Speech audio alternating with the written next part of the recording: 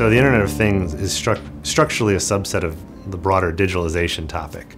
And so when you look at digitalization as it applies to industrial businesses, you can really start to see how I think most people go and think of IoT as a product, and they're trying to think of what can they design and how can they create something new, whether it's collecting data or a